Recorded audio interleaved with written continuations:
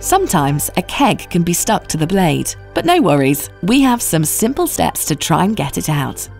There are two ways a keg can be stuck. 1. The keg is completely stuck and can't be moved. 2.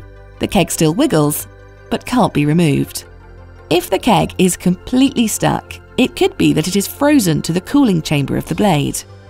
Unlock the blade, remove the dome, and wait for 15 minutes. The blade and keg will warm up, allowing ice to be melted. After 15 minutes, give the keg a gentle tap. It should come loose and you can remove the keg. When you can still move the keg, it could be that the locking mechanism isn't functioning properly. Check if the blade is unlocked and the light is off. Try locking the keg. Give it a short wiggle and try unlocking it again. It may take a minute for the light to turn off and for the keg to be able to be removed.